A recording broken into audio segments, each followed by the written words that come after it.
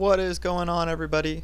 It's Brian from Brian Loves Bonsai, and today I'm going to be repotting this extra large Green Island Ficus microcarpa. My intent originally was to get it into a new pot compared to the one that I just pulled it out of. However, that ended up not going particularly perfectly. I ended up repotting it into the same pot, but I did a lot of good structural work, cleaned up the roots, and cleaned up a lot of the old soil that was still remaining inside of the root structure. So overall, I would say this was definitely a very successful repot, and I'm happy to have completed it. Talking about a little bit of my goals for repotting this tree. Like I said, I did want to get it into a new pot, but I also wanted to orient the tree slightly differently. I had a backwards lean to it, and it kind of made it look like it was going away from the viewer. So I wanted to orient the tree a little bit more forward, and just trying to continue to get the overall silhouette of the tree more perfectly aligned. I noticed that when I was trying to get it into the new pot, it was very tight, and that means that the tree was definitely going to have a hard time recovering.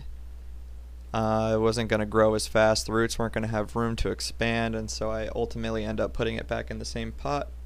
But I'm happy with the overall repot for sure. So looking at the bottom of this root base, you can see some of the old soil, that's that black dark stuff, and some of the new soil, the red and the white and gray, and you can see the difference in the root structure down there. The black soil area is the original soil, and you can see that there's not a lot of roots. Pretty much everything in there is stuff that I'm chopping off. It's pretty weak, dead, damaged. It definitely retains water more in that black and dark organic soil, which causes those roots to not really want to develop, compared to the bonsai soil that you can see around the edges of the container, which really promote a lot of oxygen, water, good flow, and exchange of nutrients to the roots. And so I do start off by working these roots pretty aggressively. Ficus can handle it for sure, and I am trying to get it into a significantly smaller pot compared to the pot that it started off in. So I am going around and just taking a look at roots that don't have a lot of extended structure coming off of them, some of them that are just obstructions to locations where I'm trying to get the pot and the roots to fit into that pot. So I'm cutting off some of the big structural stuff. I definitely start working into the dark soil area and trying to remove some of the thick chunky stuff that's just kind of hanging out in there but not putting off a ton of roots right now. I work on flattening out the base to try and get the tree oriented so that I can lean it a little bit more forward.